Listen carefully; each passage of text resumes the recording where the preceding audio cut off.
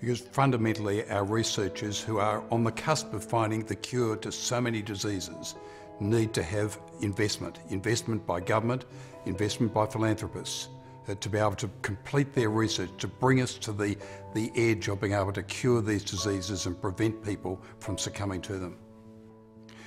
In the absence of medical research, we're actually condemning thousands, if not tens of thousands of people to suffering and ultimately death. Is that what we really want for the future of Australia? My mother suffered from dementia and she ultimately succumbed to it with her passing.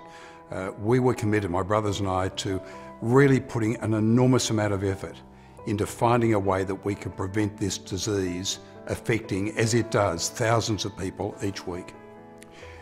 There is so much research that's been conducted worldwide into Alzheimer's disease and dementia generally. Australia has a number of very significant leading researchers in the international scene, but they can't conduct their research unless they have funding. They need funding to be able to take their research forward to try and find a way of preventing, detecting and curing the scourge of dementia.